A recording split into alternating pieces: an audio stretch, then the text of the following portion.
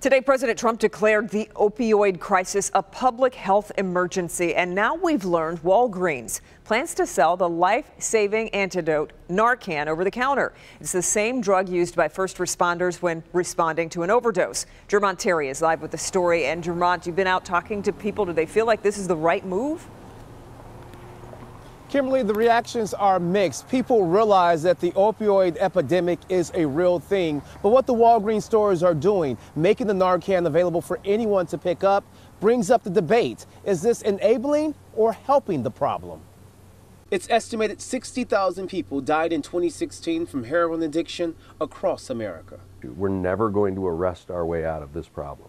And Michigan is no stranger to the uptick of overdoses. Many first responders are already equipped with Narcan. It's the drug overdose reversal medication that can help someone recover from an overdose. We get this from the Oakland County Department of Public Health. They provide these to us. But there's a cost to that. And now Walgreens prepares to stock its shelves with the nasal form. The medication will be available at nearly 8,000 stores, including Michigan. And you won't need a prescription, making it available to addicts and family members of those fighting the addiction.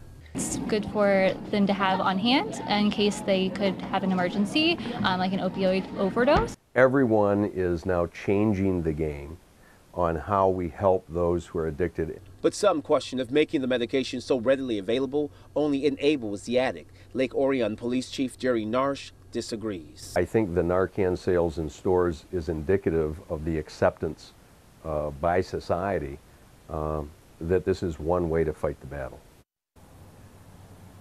Now, the nasal form that will be sold here at Walgreens sells for about $135. People are saying that's high enough that people will use it for the legitimate reasons that they need it for. Reporting live, I'm Jermont Terry, Local 4.